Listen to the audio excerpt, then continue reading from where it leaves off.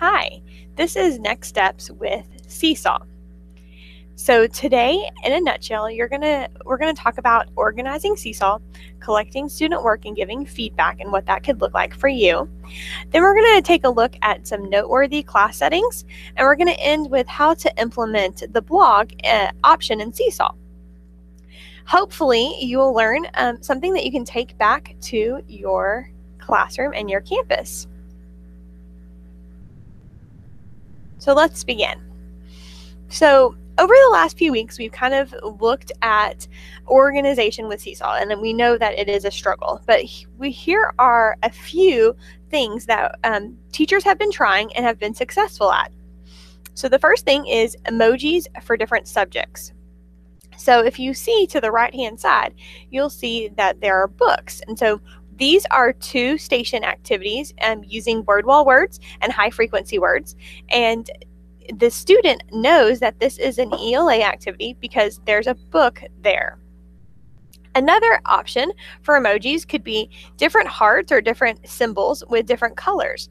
So for this, I know that one of the activities is an ELA response and one of them is a social studies. Another idea could be to schedule activities on demand. So schedule them in real time. So what that means is if you're working with your class, you could say, you know what, you're about to do an asynchronous activity. I'm about to schedule it in Seesaw, and it's going to come up into your journal at the very top.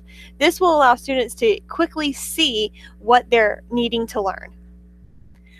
All right, the next thing is to utilize the student link. Within an activity, if you look at the activity on your journal or on the activity tab, you can see that if you click on the three dots, it says Get Student Link. So the middle image is an example of where you would find that. Okay, so Get Student Link is a great way for you to be able to hyperlink your activities in one spot. And at the end, you'll see an example of that in action. The last idea for organization could be to archive your activities within the next few days. So what that means is if you assigned an activity and the students completed the activity, you gave feedback in the comment or edit activity, then after a few days, you could archive that so that you still have all that information, but that it goes away on the student journal. So that takes us to how to collect student work and give feedback. There are lots of possibilities, so make sure that you think about what could work best for you and then to relay that message to the students. So make your plan and then let them know this is what we're going to do for giving feedback, okay? So the first thing is to approve during post approvals. You can choose to select approve, send back, or delete. So before it even shows up in the journal, you have that option to give immediate feedback. If you send something back, you can actually comment first and comment why you're sending it back, and then send it back to the student to rework and then send back to you. Another possibility could be using the comments. So once you've approved the post, you can type or you can voice comments to the student.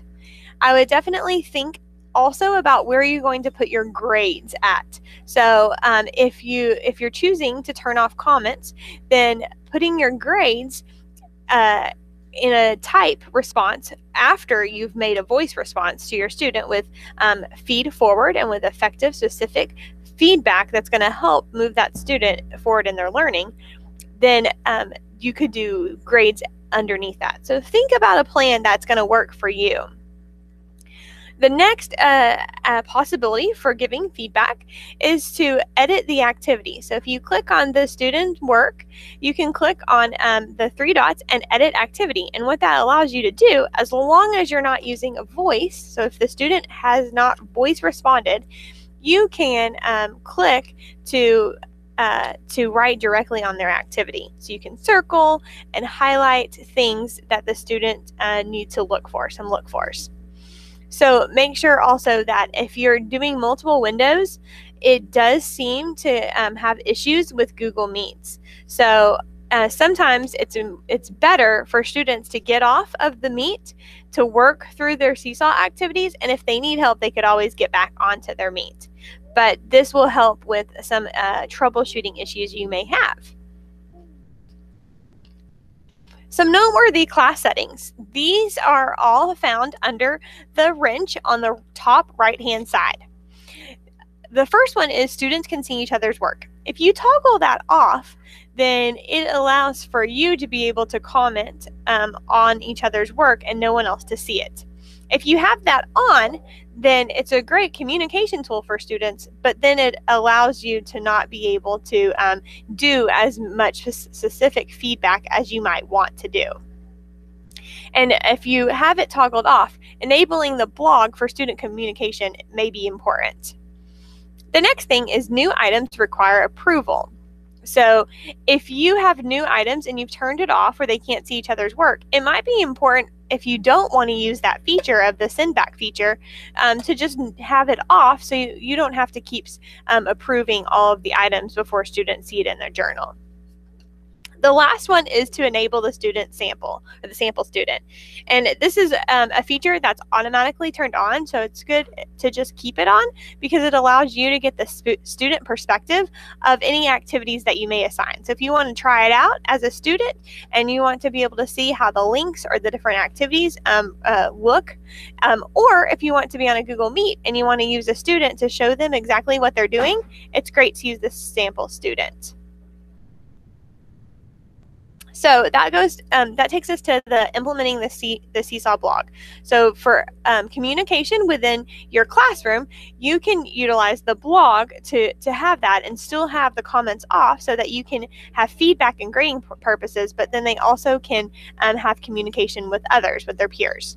So how you begin, it's in class settings, you enable the blog, and then there you can set up your public blog, and you can even password enable it so that only people that know the password can get on, and so they're in a safer environment.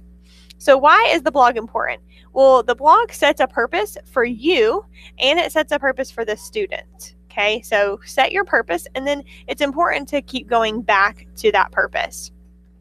The next thing is to create an audience. So think about, how can I take and make my audience where it's beyond this virtual meet or beyond my classroom?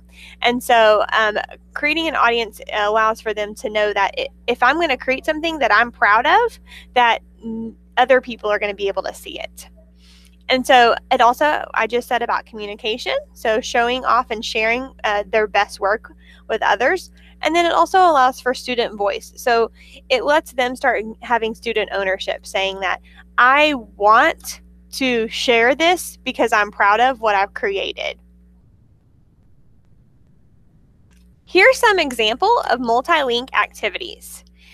Each one of these links, they'll take you to different examples of how to take one image and put it into Google Drawings or Google Slide, and how to make links with objects so that you can have multiple links in one place for the student. And then to create one activity with just that one linked slide or Google Drawing. And so these are ideas, and these are examples for you. So I hope that you enjoyed learning more about Seesaw and getting an in-depth look about how you can organize, how you can provide feedback, and then communication with your students, and how that can really help boost your classroom engagement. So next week, we're going to be doing some more PL and 30, and this is the schedule every Tuesday, Wednesday, and Thursday. We look forward to seeing you with the Google Meet code, and follow MISD iTech on all social media platforms. If you would like this slide deck, please go to bit.do /MESQ Learn Seesaw, and that will take you to this slide deck. Thanks for listening.